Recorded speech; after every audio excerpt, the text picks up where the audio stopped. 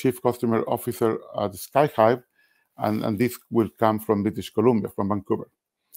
And then we will have a small panel at the end to finish this event. So it's my great pleasure to introduce now the keynote of the conference. The keynote is by a very well-known person in human-computer interaction, Ben Shneiderman. He's emeritus professor from University of Maryland. But now he's in Vancouver, so he's connecting also from Canada, so representing the West Coast. And why I invited him? Well, because he's the author of this new book, Human-Centered AI. So Ben, I need you to sign it at some point. Whenever we see each other, I hope that happens. And Ben has been one of the first persons working on what to do to basically have responsible AI software.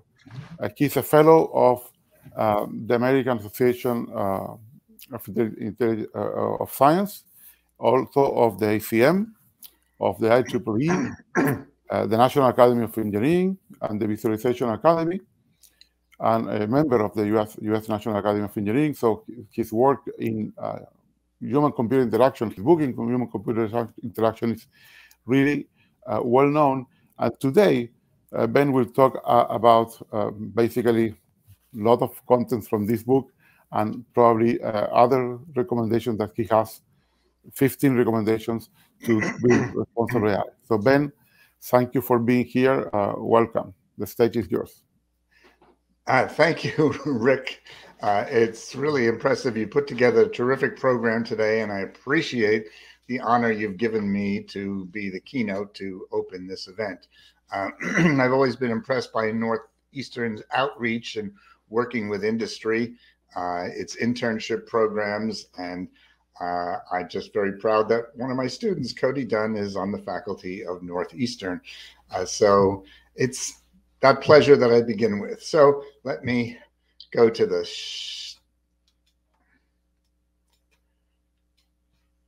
okay. And there you go. I hope so. The topic for today is human-centered AI, a term that I've chosen that I'd like to explain to you. And the central part of it is to ensure human control while increasing the levels of automation. So I'm always happy to wave the flag and represent the University of Maryland's Human-Computer Interaction Lab, which just held its 39th annual symposium, now on its 9th director, Jessica Vitak, an interdisciplinary community that's between computer science and the College of Information Studies, as well as other groups around campus, including the wonderfully titled Maryland Institute for Technology and Humanities, MITH. You can visit our website to learn more and see 1,000 tech reports, 200 videos, and all of our project reports.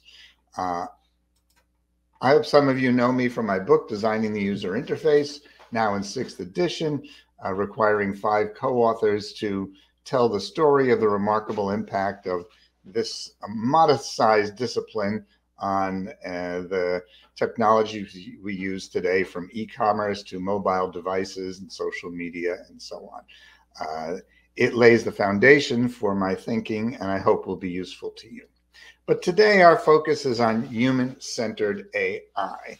And the question is, what do we mean by human-centered AI? Well, there's lots of parts to the definition, but I'd like to focus on the idea that we seek to amplify, augment, empower, and enhance people.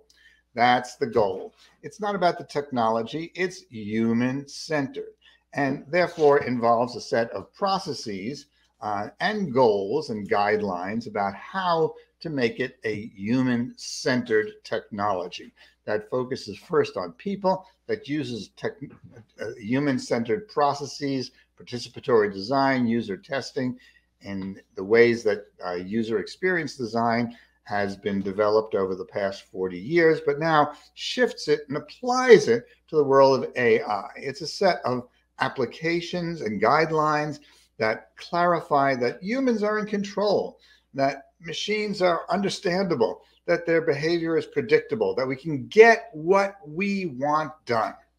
So that's the story. There are 3 parts to this talk. The first is the HCAI framework, and then we'll move on to the design metaphors, and then we'll deal with the governance structures that make it possible to implement. So the HCAI framework is a new way of thinking about design of technology. And so it goes back to 1986 with the first edition of my book, where there was a section called Balancing Automation and Human Control. And I was repeating the ideas that had been prevalent for 40 years, motivated by the work of Tom Sheridan. And he suggested that there was a single dimension of human control to computer automation. You could have low human control, a 0, or you could have full computer automation, a 10, and that there were these 10 stages. And as a designer, you got to choose some point along this one-dimensional scale. And that implied a zero-sum game. That meant that if you increased automation, you necessarily reduced human control. And I bought into that. But over the years, I became less and less comfortable with that as I looked at the examples of success stories of digital cameras, of mobile apps, and so on. And I came to understand a new way of thinking. And that new way said we should work to ensure human control while increasing the level of automation. When I first wrote that, it was a little bit peculiar to me. Even I couldn't get my hands around that. And I began to realize the way to think about it. And it meant that there were really two separate dimensions, that there could be low or high human control and low or high computer automation. And that story was published in March 2020 in the International Journal of Human-Computer Interaction. And the way I'd like to present it to you is a two-dimensional layout here. And it suggests there are 4 quadrants to think about. We usually think about high levels of computer control, where an embedded pacemaker in your chest operates automatically. It's full computer control. And an airbag deployment in your car, which has to work within 200 milliseconds to be effective. No time for human intervention. And there are lots of examples that fit the situation of computer fully in control. But I came to realize there were places where full human control was what I wanted.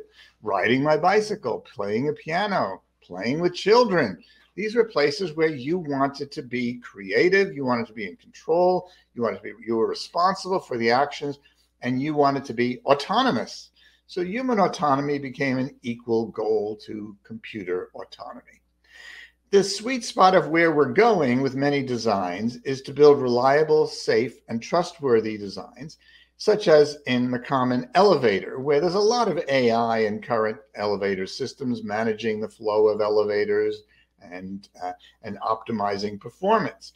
Yet when you walk up and press the button, the light goes on and it shows you the elevator will be arriving soon. The doors open, you get inside, you press the 6th floor, the doors close, and you go 1st, 2nd, 3rd, 4th, 5th, 6th floor, the doors open and you're there. You got what you want. The impression you had was that you were fully in control. Okay? Similarly, the digital camera, my favorite example.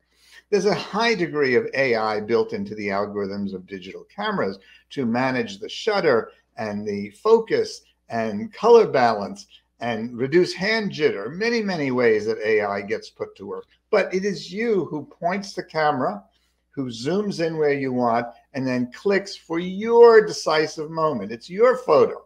You created it. You're in charge. And that's where we want to go.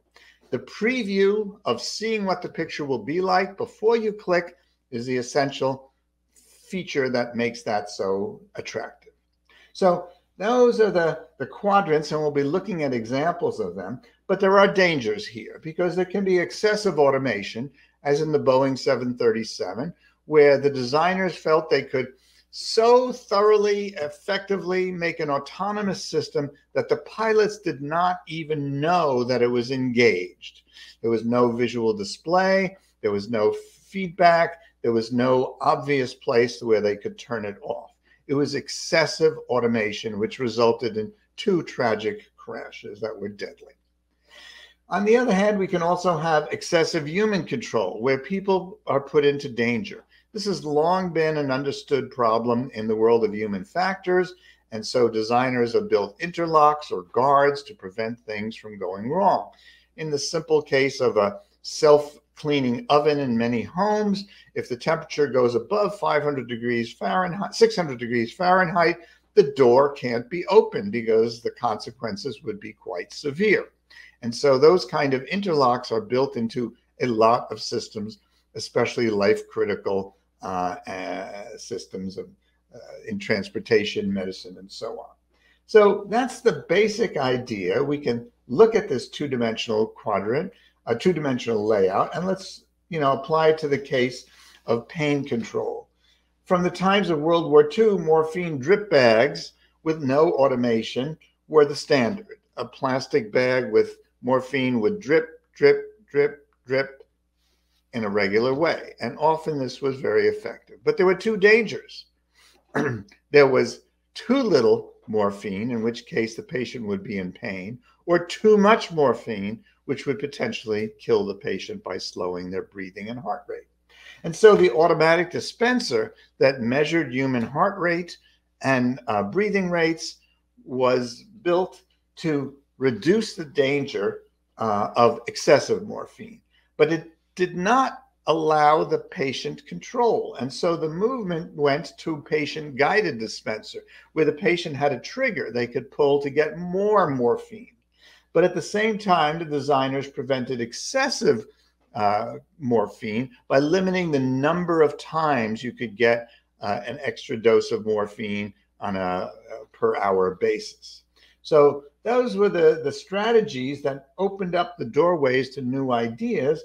And the current directions are patient-guided but clinician-monitored systems, where the patient can have control, but the clinician monitors performance. And in some hospitals, there's a central control room that may monitor 30 or 40 of these devices and collect the data about how performance is going, so as to improve the algorithms for future users of these devices. Okay, so opening up our mind to this two-dimensional thinking offers us new chances for creative design. One more example would be wheelchairs. The 100-year-old heavy wooden wheelchair was a pushchair that required a caretaker, so no automation there. And then robotic ones, which automatically navigated to a destination, our hand-powered and user-guided ones, which allowed some users to move on their wheelchairs on their own. And it led to creative variations such as wheelchair races and wheelchair basketball and so on. So that opens up the other possibilities. And the current directions are toward motorized, joystick controlled, but teleoperated and programmable, so that we can ensure that the wheelchair is being used in a safe way and collect the data that will improve future uses of wheelchairs. So that's the first principle I want you to take away, to open up your mind to thinking about this two-dimensional layout where you can have low or high human control and low and high computer automation. The second part of this talk focuses on the design metaphors. First, just some philosophy. My outlook is aligned, let's say, with Margaret Bowden's, that robots are simply not people. And Joanna Bryson says humans, not robots, are responsible agents. And so this leads to three principles that guide the design of future systems. Human responsibility. Only humans are liable legally and morally. And so whatever technology is used, it's the human who's responsible for what happens. Second, computers have distinctive capabilities, sophisticated algorithms, huge databases, superhuman sensors, information abundant displays, and powerful effectors. And if we think about robots as people, we may miss the use of these distinctive capabilities. We'll take a look at some examples. Human creativity, the passion, empathy, humility, and intuition that people have is really distinct. I tend to celebrate what I see as the distinctive human capabilities. So this results in a rethinking of the language and the metaphors we use. the old language of intelligent agents or thinking machines, and then teammates or collaborators, assured autonomy, and social robots were what inspired a lot of people's participation in this kind of research. They're compelling ideas, they're charming, they're attractive. However, I think they often lead to suboptimal designs. And so I've shifted my thinking and language to these new metaphors of super tools, AI-infused super tools that extend human abilities and empower users, of telebots that allow remote control and boost human perceptual or motor skills, of control centers that ensure human oversight, and then active appliances. So these are new ways of thinking, but let's take a look at some of the examples of how they've worked out.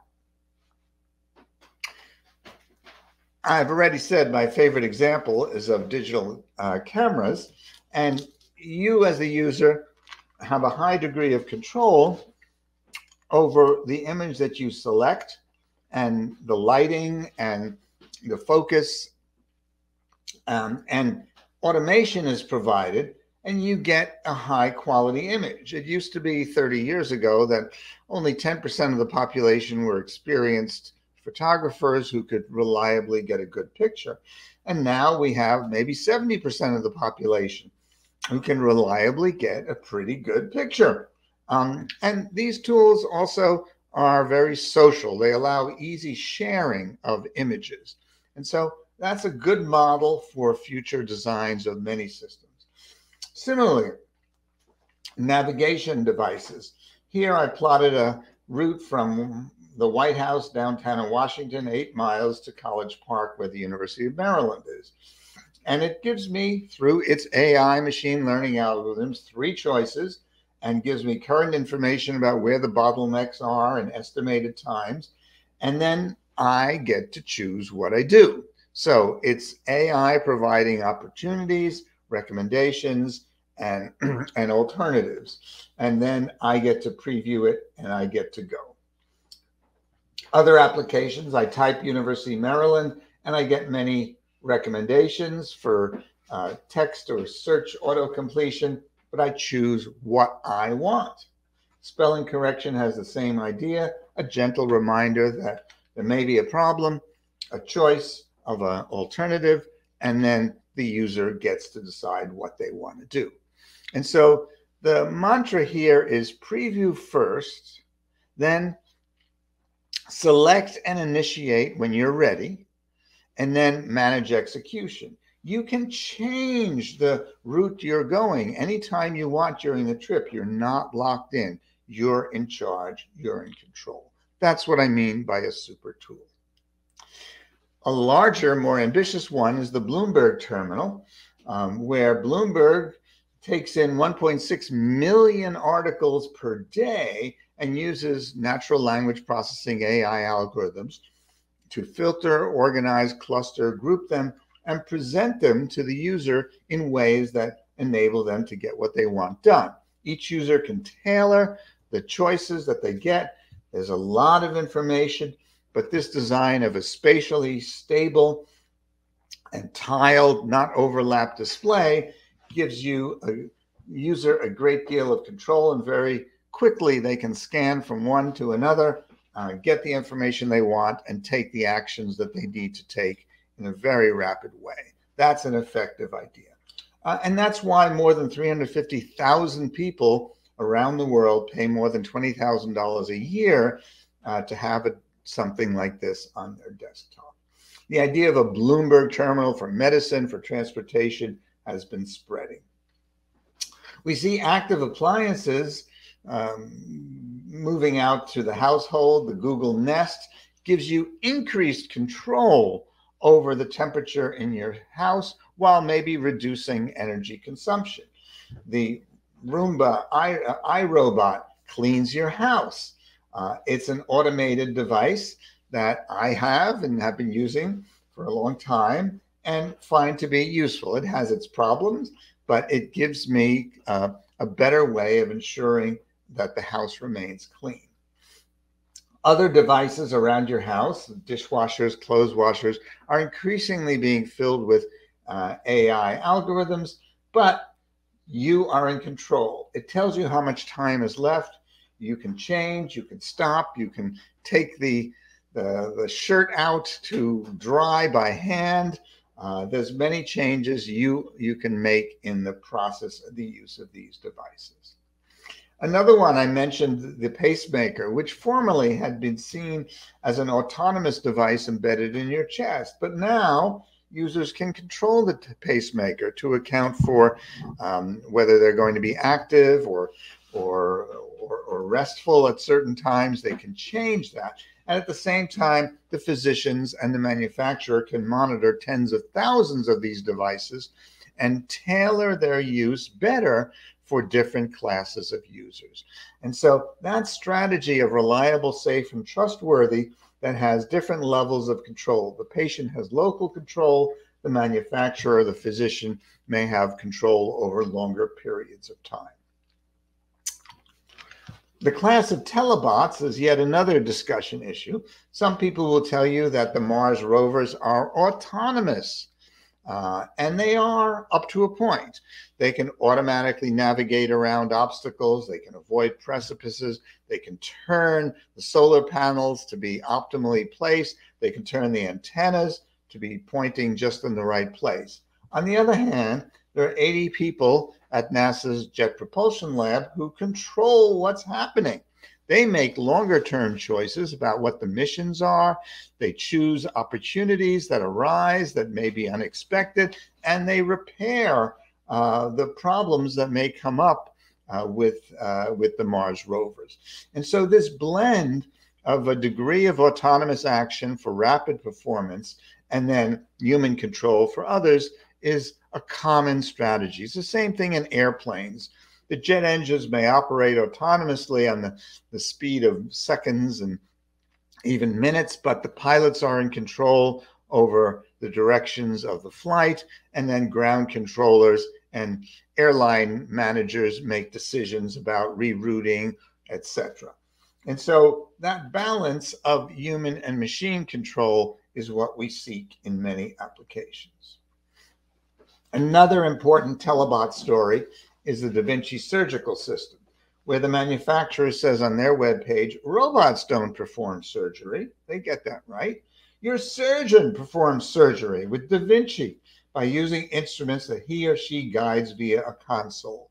And so while the journalists love to write the articles about how robot surgeons are better than human surgeons, really what they mean is that surgeons who use these advanced telebots are more effective in producing safe and successful surgeries.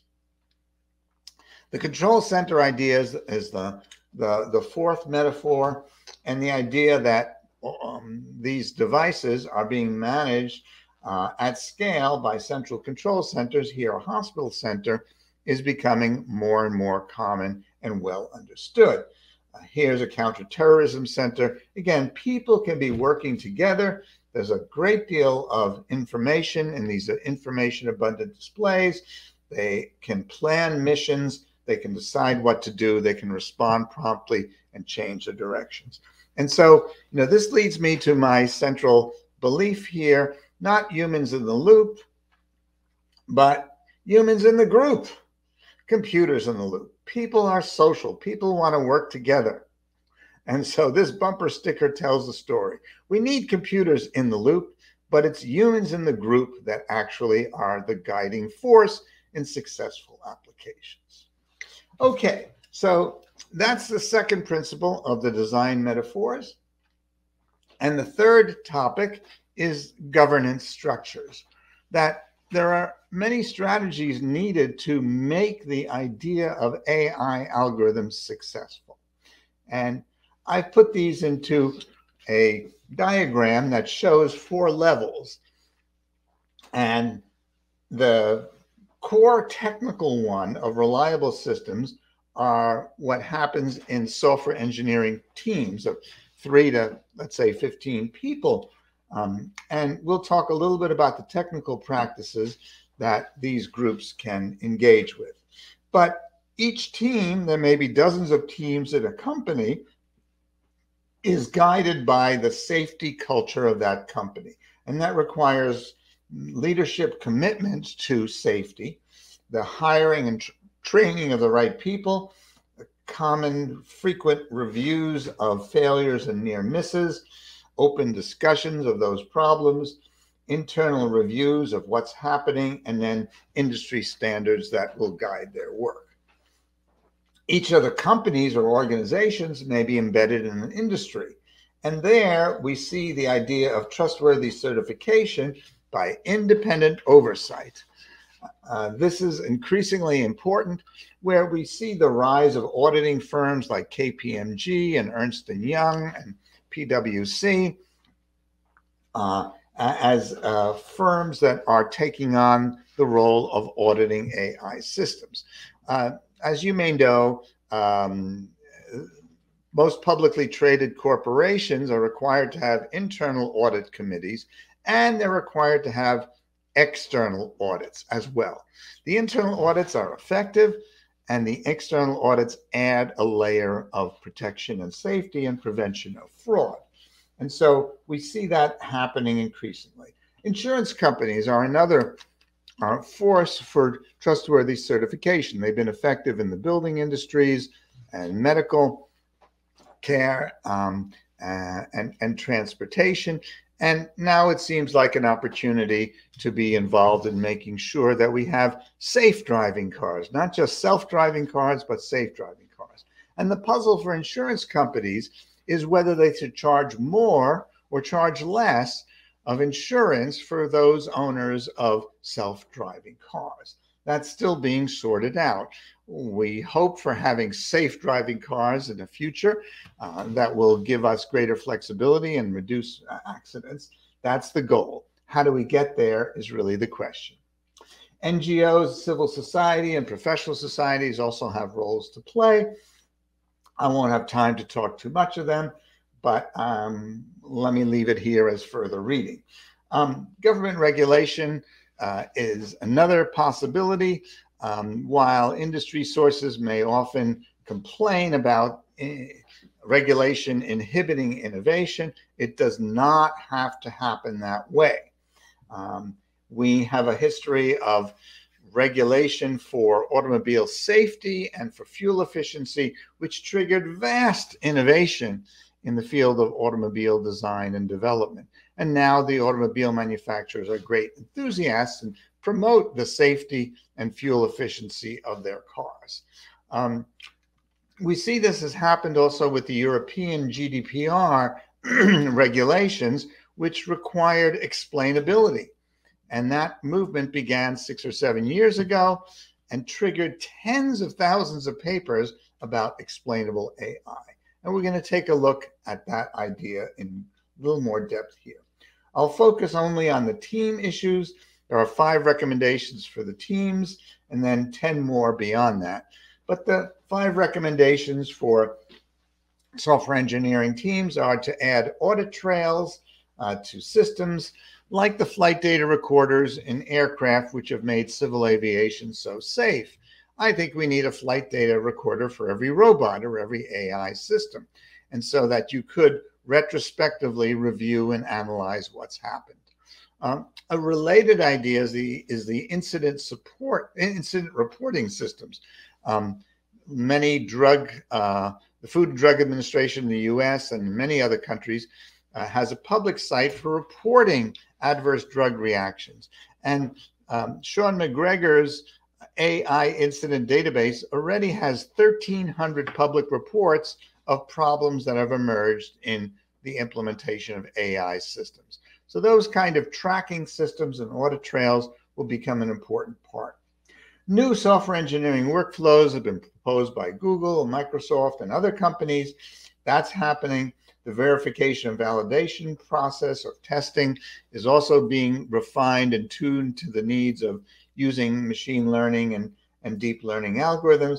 And then the bias testing to improve fairness, not only the study of the databases that are being used, but whether the results are really fair for users. This becomes important in life-critical decisions about parole, about hiring, and other applications. We'll focus here on explainable user interfaces, and I'll take just a little time to give an example of how that might play out. The literature on explainable user interfaces has focused almost entirely on retrospective explanations, and the question being whether those explanations should be local, discussing the needs of a particular user and their particular request, or global, explaining how the AI system works. And while retrospective explanations may sometimes be effective, I must say I've had a hard time finding good examples of successful retrospective explanations. If you have some, please let me know. The new goal, I suggest, is to prevent the confusion and surprise that necessitates the use of an explanation. So I'm looking for what I'll call prospective user interfaces that are interactive, visual, and exploratory. Let me give you an example. A common story, and here's a simple, very simple example of a post hoc or retrospective analysis. You enter a request for your mortgage. You want $375,000. Your monthly income is, and your liquid assets are. You click on submit, and you get a result. You get a decision. We're sorry, your mortgage loan was not approved. You might be approved if you reduce the mortgage amount requested, increase your household monthly income, or increase your liquid assets.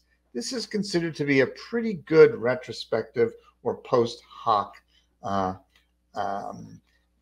explanation, because it focuses locally on the issues that you've dealt with, and it tells you a little bit about what you could do.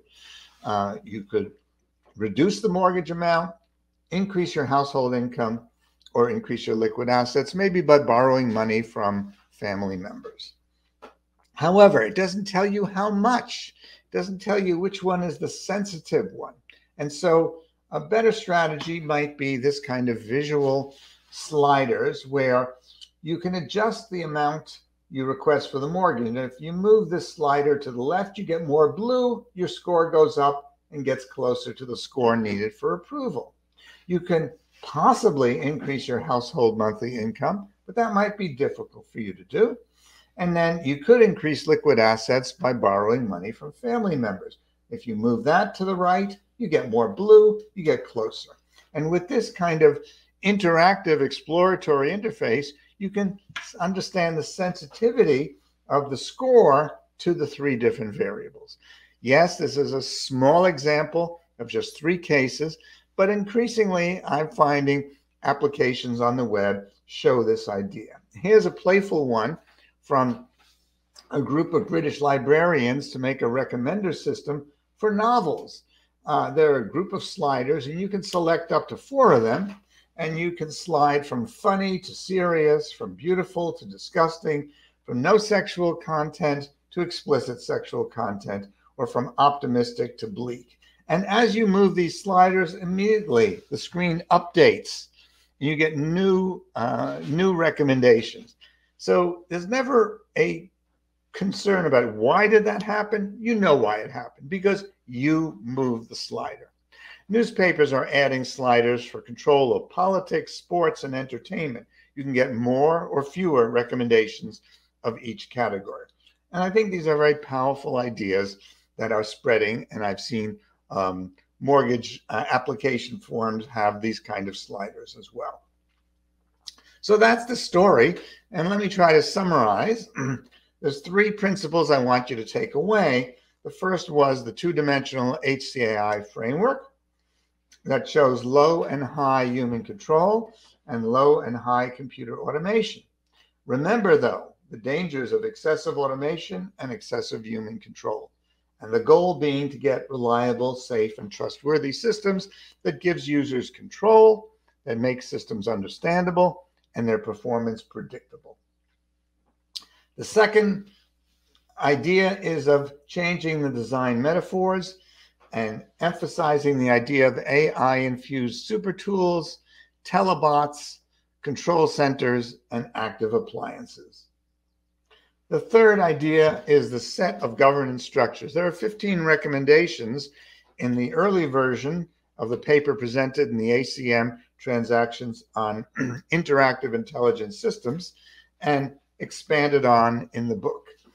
So those are the strategies that we'll take to embed AI algorithms in a social structure, in a management structure, where we can track the problems that appear and thereby promote continuous improvement that will reduce dangers to users.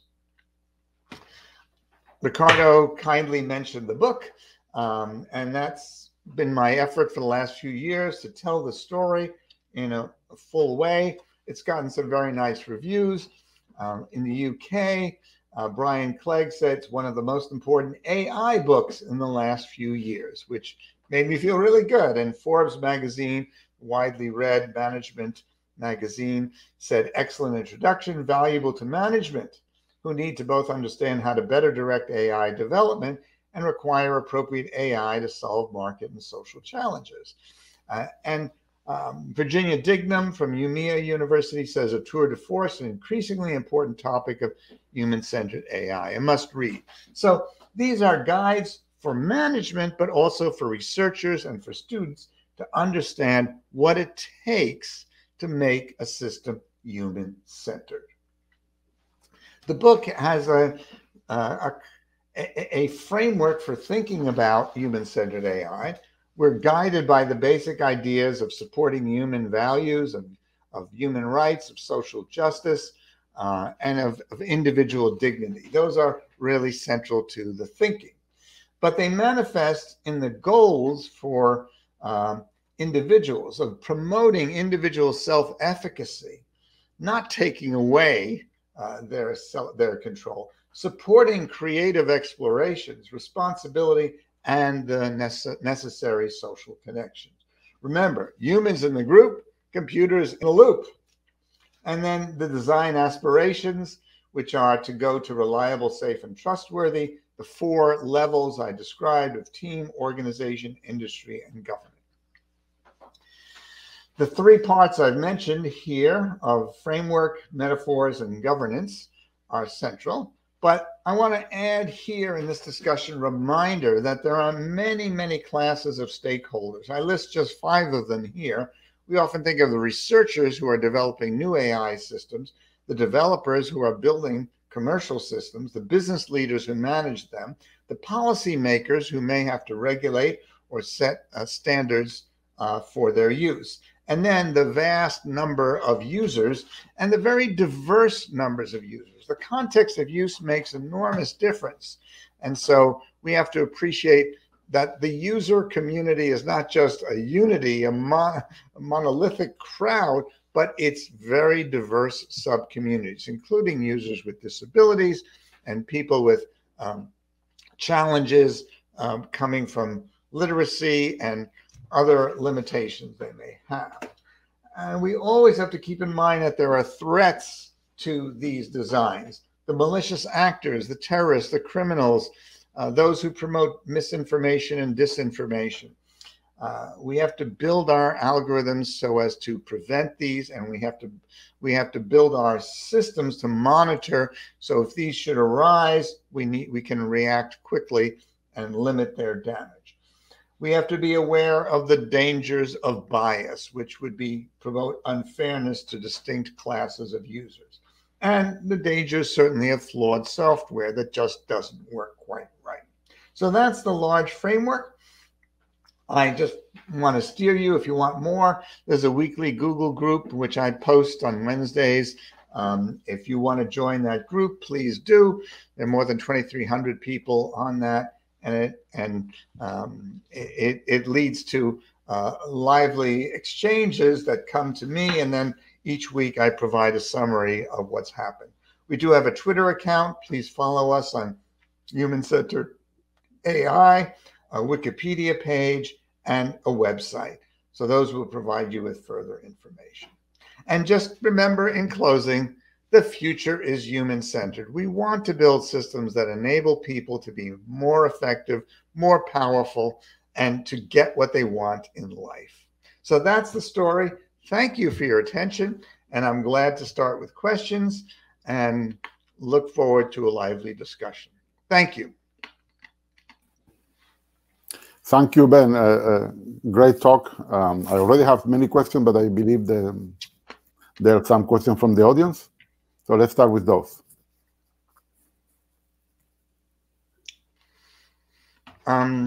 Which everyday technology should we be most ethically concerned about? Where should we focus to make immediate progress? Good question. I would say the most problematic are the social media, where misinformation and disinformation spread rapidly. And there are ways to limit that. I mean, certainly the bots, which may be a small number, as Elon Musk suggests, but they are responsible for a large number of the problems that appear. And so I think we should expect that Facebook and Twitter and other social media platforms do a much better job in limiting dangerous content. I know this is difficult. I know that they have many people already at work on this, but we need a better solution to limit political interference, to limit hate and bullying and the misinformation that can be so disruptive of social society. Now, the strategies here are not only to give the individual better control. That's often suggested, but most individuals don't have the knowledge, time to take that kind of control. And so what we want to do is introduce intermediate structures and organizations that will enable them to take control. So if you are a reader of the Toronto Globe and Mail or the New York Times, you can appoint them as the editor for your social media. And they will then be able to choose which accounts to follow or not follow, and you'll align with those. You can make your own adjustments, but it should be possible to have powerful forces intervening to make those kind of adjustments. So that's, I think, the number one concern I have. Thank you. So there is Other question? Yeah, there's a second question that comes from London. Well, no, let's read this one first. Who do you think shall be held responsible, accountable if ethical AI does not perform ethically? It's very clear that there is a human or an organization that's responsible. And so the important step, the predecessors, is two important steps. One is to clarify responsibility. The idea of suggesting that the machine is responsible is what's really dangerous here. We want to make clear who built this device, who's operating it, who's managing it, who's maintaining it, and is there a way of getting in touch if you feel that the system is not performing ethically or properly. And so we have to tune this, as we have for all other technologies. We have a trace that goes back to the human source. The medical community is very aware of this. Hospitals have review boards. They track the performance of surgeons and physicians. Airlines similarly track carefully the performance of airplanes and pilots. And so we need to do the same thing. We need to have a better monitoring system of how AI systems are performing. It's not enough just to build the algorithm. We have to embed it in a social structure, which gives control over the continuing use, because usage changes over time. And so that's what we have to understand. Thank you. So as we have plenty of time for questions, and we have already many questions, let me go a little further on this accountability issue. And let's remind the people in the audience what happened with the Uber when a self-driving car killed a woman in Arizona in 2018. In 1 week, Uber basically settled with the family to make sure that they will not be sued. But the Arizona state had to do something because a woman died in a public road. And then what was charged? Who was charged was the poor Hispanic woman that was as a backup of the self-driving car because she was watching a video, because the car was working almost all the time until that time. And at the end, she was sentenced to 1 year at home without being able to get out. What do you think about this case? Because it doesn't look like the real accountable suffer much. Yes, I don't know that case. Thank you for telling me about it. So, I mean, we'd have to look further, but you're saying that the woman who was in the self-driving car? Yeah, the person that was basically as a backup, like if something happened, she had to take the wheel and do something, but she didn't do it in the accident because she was watching a video, so she was distracted. Yeah, so partially she's liable, and the companies who make self-driving cars, like Tesla, do have a strong, clear message that the user has to keep their hands on the wheel, they have to pay attention. But their choice of language, of autopilot, and other ways they encourage, and Musk's use of the term full self-driving, leads people to believe that it's entirely safe to do it. And so there's some real questions about responsibility on Tesla's part. I think Tesla's an impressive company. It's built an impressive system, but as you know, there are many dangers that happen and many crashes that have occurred. In the US, the National Highway Transportation Safety Administration began an investigation initially of 11 crashes of Tesla autopilot cars that crashed into standing vehicles of police, fire, and medical at the side or on the road, some resulting in deaths. There have now been more of such incidents, and various studies, some of them frightening, show, how Teslas do not avoid certain obstacles, and especially a standing car, an immobile car, it's less likely to see, less likely to recognize. A car that's moving does work, it does stop.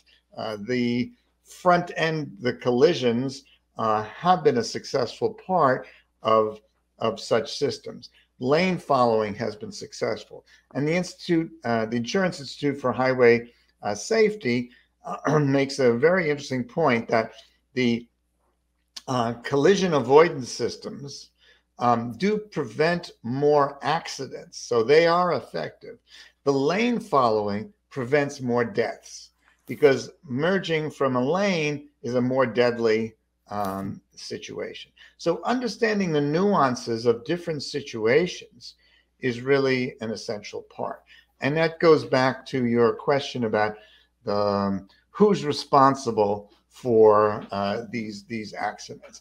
The National Highway Transportation Safety Board investigated the 2016 crash of a self-driving Tesla car, which killed the driver because the car did not recognize that the fully white truck that was passing in front of it was not the sky, and therefore the car slammed under the truck, killing the driver. In that case, one of the 13 recommendations in that very readable 60-page report from the National Transportation Safety Board in the US made the case that more thorough audit trails to give a more complete retrospective analysis would have been helpful. And I'd like to encourage, as a research topic for students, is the development of the rules for what is needed in an audit trail for different devices. It'll be very different for a self-driving car or a medical device, and so a deeper understanding is important. It's been a topic that the AI community has resisted getting into, but I think it's a vital one and a really interesting opportunity. And similarly, I repeat my encouragement to look at the AI incident database that Sean McGregor prepared, which is now gaining support and interest and visibility. And so that's yet another good model to follow for research projects to develop. But I think you're asking the right question. How do we determine responsibility in these circumstances? How much role do we put for the human operator who's involved, for the designer, for the manufacturer, for the maintainer, and etc. So that's kind of the current discussions that are going on. Thank you. So, yeah, so let's go to the next question, because we have like many now, 5 or 6. And just a data point on the Tesla accidents, all of the people that were killed are men. So there's a correlation there. That's a dangerous question to get into. You might want to look at a website called tesladeaths.com, tesladeaths.com, which is an open reporting system about deaths with Tesla cars.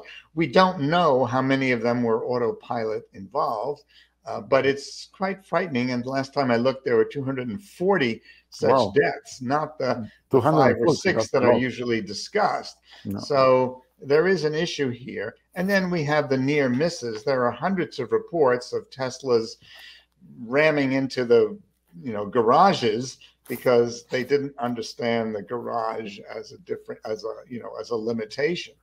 And so and there's other issues of inadvertent accelerations, etc., that are still being investigated. So again, my encouragement is to think about the goal being safe driving cars, not self-driving cars. Let's get them safe first.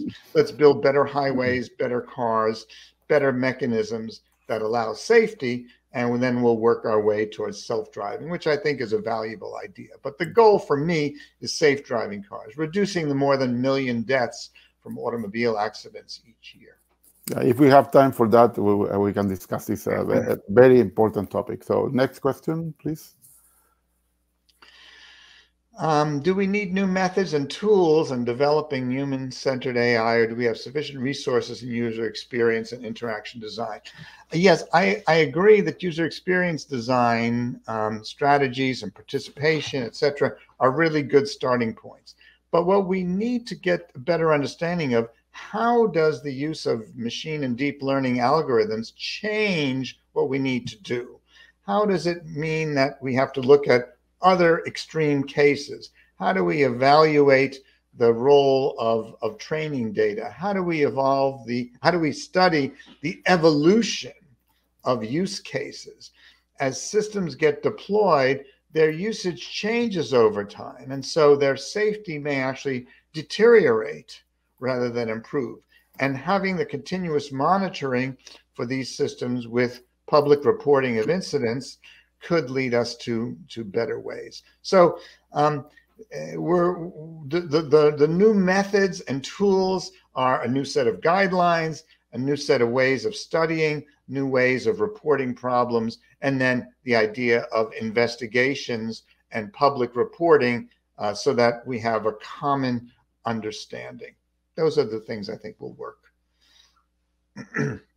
I should say will help. There'll never be a perfect system, but those are the strategies that could lead to improvements.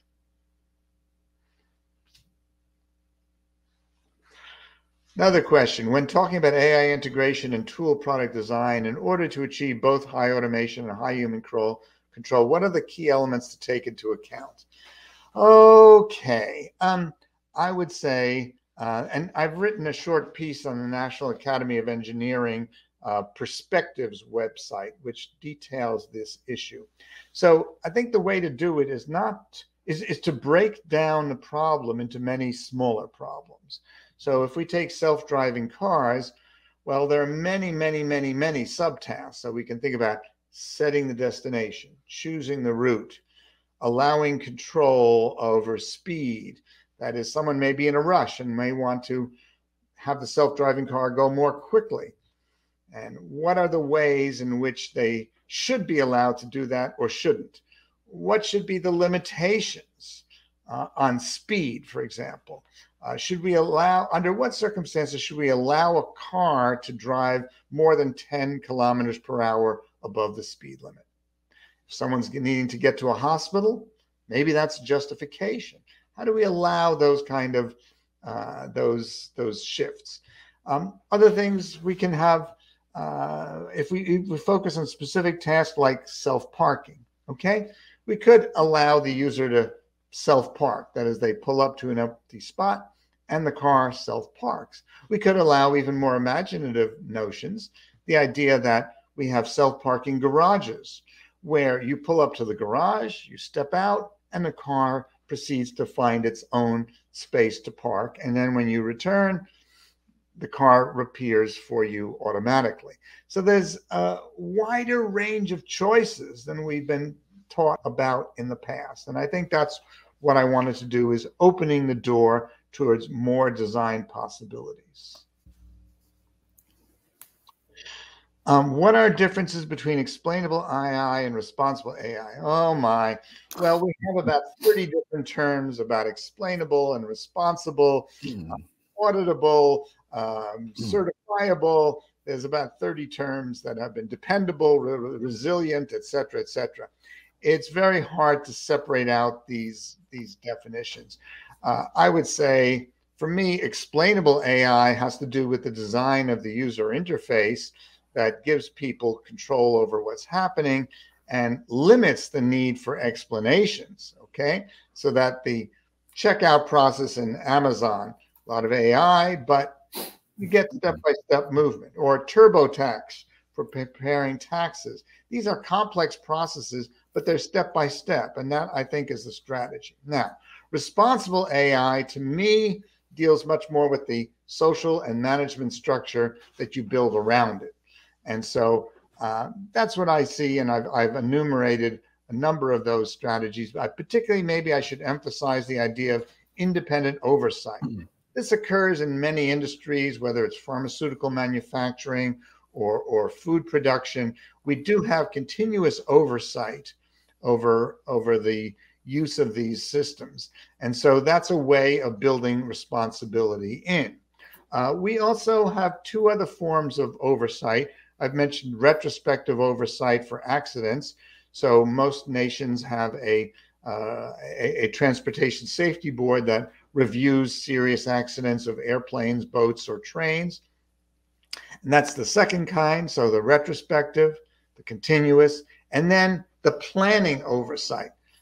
For building construction, this is well established of local zoning boards and planning councils that before you build a building, okay, you come with a plan and there's an open discussion about the plan. Okay, then you may make adjustments. Your plan is approved. You build the building inspector arrives, you get a certificate of occupancy, and now you can get insurance. So there's a responsible chain of many people in many places for intervention. Now, that could work for AI systems that are large-scale systems, like if a major bank, TD Bank, puts in a new mortgage system. There might be a planning process by which it's reviewed, just as city planning processes review development plans. And eventually we'd have a set of expectations and understanding about how we can make that process still more safe and reliable. So responsible AI, to me, has a wider social structure, legal structure, and deliberation process that enforces independent oversight. Thank you, Ben. For us, in the context of this event, responsible AI is everything. And then explainable AI is just one tool that can be helpful to achieve responsible AI. So next question. I agree. Another question, is there a particular source of ethical standards, utilitarian approach, rights, fairness, justice, common good, virtue, etc.? Ben, if you want, we can delay this question for Jansu Jansa, that is an ethics AI. Sure. I will say ethical discussions are a good are a good discussion basis. However, for me, ethical foundations are a necessary part for design thinking. For me, design is where it happens. That's where the choices are made between how it's implemented, what's on the screen, how it's tracked, what the user sees, what the managers see. And so I'm happy for ethical discussions, but I'm really eager for design discussions. That's where it happens. Yeah, that's ethics in practice. So yeah, the second part maybe. what would you say is the best way to take when building response? The best way. I think I'm coming to understand, actually, there's no one best way. I've begun to make a taxonomy of different AI applications. And there's a very different set of principles for life critical applications in medicine or transportation from the considerations of creativity support tools like digital cameras, which are personal use items, and still different from the social platforms of Facebook and Twitter and so on. And so I don't think we want to, I think the research issues are first to make a taxonomy of AI applications, then look at the consequences of them. And so people have suggested that the framework that I showed in the beginning, the two-dimensional framework for AI of low to high human control and low to high machine control, should actually be a three-dimensional, that the third dimension should be the severity of impact of applications. And where there is greater danger for harm, you need to have more careful principles for building responsible and ethical AI. So we're moving from the early days of AI, which think of it as an algorithm, the best way, to a more nuanced understanding that there's very different practices and very different applications.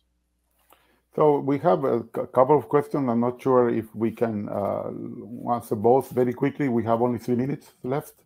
What kind of explainable AI tools, techniques are needed to help human-centered AI? I think I've said very clearly that I want to shift from retrospective explanations, which can be effective but are very difficult to do. And 30 years ago, the knowledge-based expert systems faced the same problem, and retrospective explanations just didn't work. But prospective business rule systems began to make that a success story. Similarly, in the world of HCAI, the idea of explanations and of online tools shifted towards the minimal manual idea that Jack Carroll proposed of having just a progressive series of steps and user control to allow exploration to move backward and forward in the process.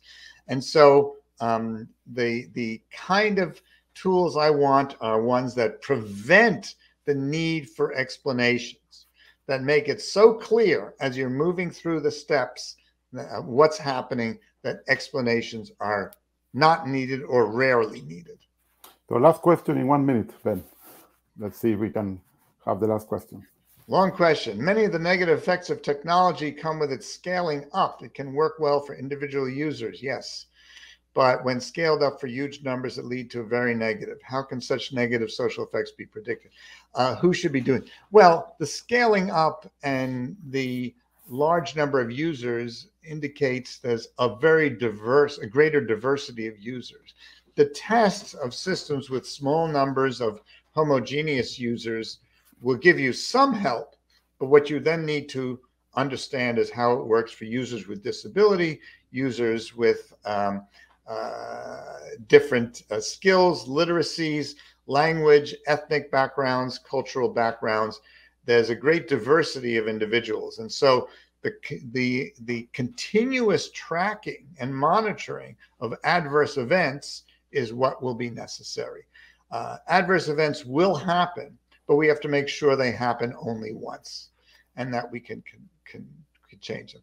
I see the questions from Julita Vasileva. Very pleased to see you online. Yeah, Thank this you. question is coming from Saskatchewan. So we have another province mentioned, and we don't have time for more questions. So I wanted to ask you if the lack, so you mentioned humility at some point, maybe the lack of that implies all the hype we have on AI, but sadly we don't have time to discuss that. And it was a great presentation, Ben. Thank you for being with us today, and I look forward to more of your work. Thank you, Ricardo. I really appreciate the opportunity. This is a very important topic, and you've taken a strong lead in making this happen in a big way. Yeah, and the IFEM will soon publish a new version of the principles for software that basically will complement your work. Thank you. Thank you.